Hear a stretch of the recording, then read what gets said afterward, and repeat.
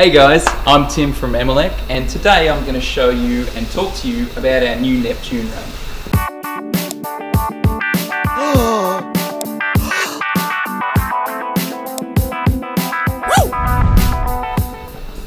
The Neptune range from M-Elec consists of two stocked models and one order-in model.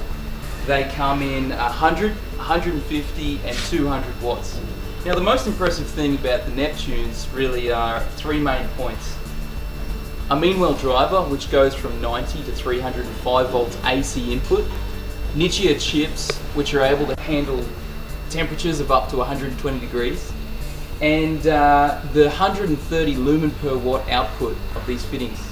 So I'm going to unbox here the 150 watt model that we've got in stock and run you through some of the basic features and benefits. So we've got our handy instructions there if things go wrong.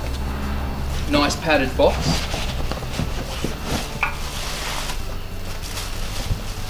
And then on the inside we've got our black Neptune fitting. And one of the first things that you'll notice about these fittings is the actual physical size, dramatically reduced from the conventional fittings that are on the marketplace and much higher powered. So it actually comes with a clear glass diffuser on it. And handily enough, we actually send an opaque diffuser in the box. Now this is only if you want to reduce glare. The downside of actually adapting this into the fitting or onto the fitting is the fact that it's going to reduce your output by around 20 lumens per watt. So around 110 to 120 lumens per watt you get out of the fitting with this on there. From the factory they come pre-installed with a clear diffuser, and as I said before, it's 130 lumens per watt.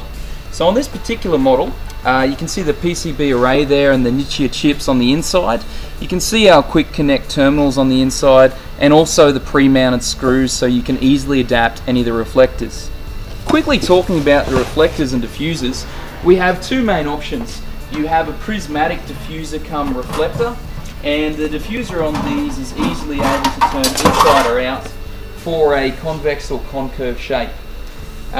Your standard reflector that you can purchase is a 90-degree reflector, and this reflector simply adapts on by loosening 3 screws on the face, twisting and then retightening them.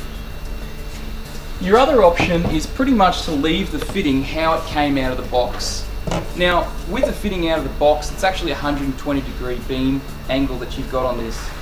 As I mentioned before, it has some great benefits, one of them being the Meawell driver. It goes from 90 to 305 volts AC input, and what that means is that it has the ability to withstand spikes and surges which come from industrial usage, especially if you're near or work in places where they're remote from power stations, or you work around venues that chew up a lot of power and can fluctuate, such as places that use welding equipment.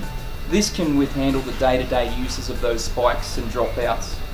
Now, some other benefits that we've got with the Meawell driver is that we actually have a 1 to 10 volt dimmable driver pre-installed.